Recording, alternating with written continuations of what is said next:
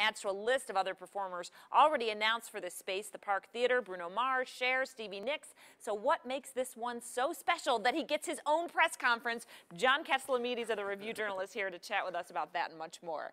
Well, Ricky, you heard that song and you kind of moved a little. I'm living La Vida Loca. Doesn't it make you want to groove even You were still grooving. now? I saw that tour at Mandalay Bay years ago. Did you? Was it good? A long time ago. It was wild.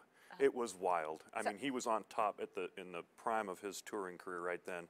Wow, it was something else. So I mean, that's what I was thinking, that he would put on a great show. Yeah. So you think this is a good idea? I think it's going to be artistically great. Yeah, and I think he's still has a very wide fan base, and they've done their homework over there, and they know what will and won't work at the Park Theater. And he's the third actual resident to be announced.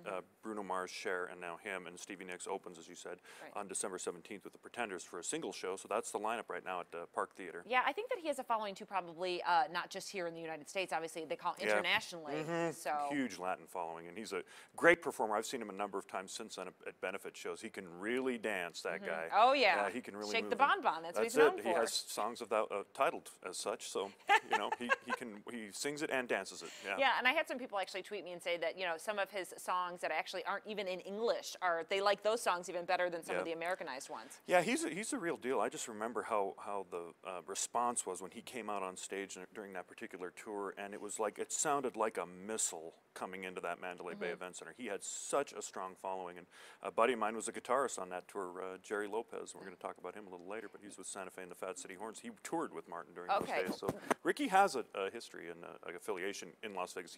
His team also put on Storm at Mandalay Bay years ago at the theater, the production show that was a brief production thing. Yeah, okay.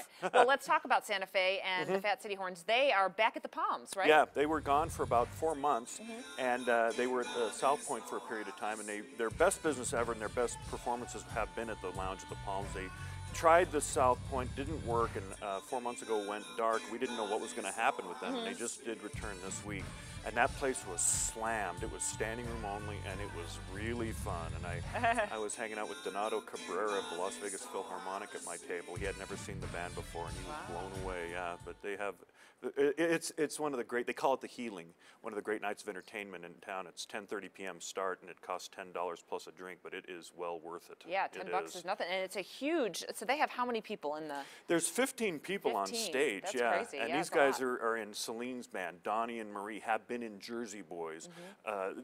Pepe Jimenez, a drummer, was toured with Carlos Santana. You know, he's in Baz now. Jamie Hosmer with Clint Holmes' show. This band was Clint's show at Clint's band during his show at Harris. So they are all top-notch musicians, and it's a whale of a time. There's no better band anywhere than these guys. All right, that's pretty cool. All right, and then the Win-Win Headliners Bash is this Friday. This is something that Jeff Civillico puts on every year, and it's Friday at the Rio, and I know you've been to this many years, and you'll probably be there Friday. Talk a little bit about what people can expect for that. Jeff Civillico's the great 5:30 show at Bugsy's Cabaret at Flamingo, Las Vegas. He's the great unicyclist, juggler, and comic, and he started this when he moved into town a few years ago, and this is an organization that connects entertainers with charities.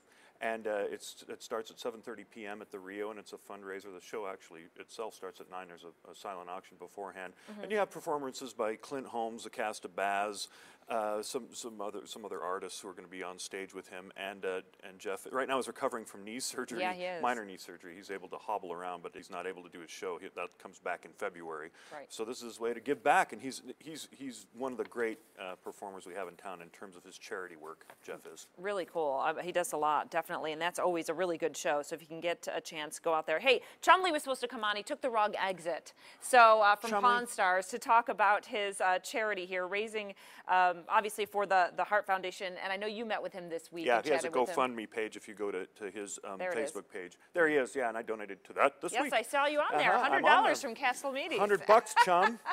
And my man Chumley, I love the guy. I spent some time with him this week, and there's a column about him. And there's gonna be more solo work from Chumley on Pawn Stars when they relaunch the season, the new season in January. He's going to be in more storylines on his own, so he's fired up about that. All right, great, perfect. And you can read more about that in Kat's column called Cats and Much, Much More. There it is in the Review Journal, and Cats will be back next Wednesday. Cats.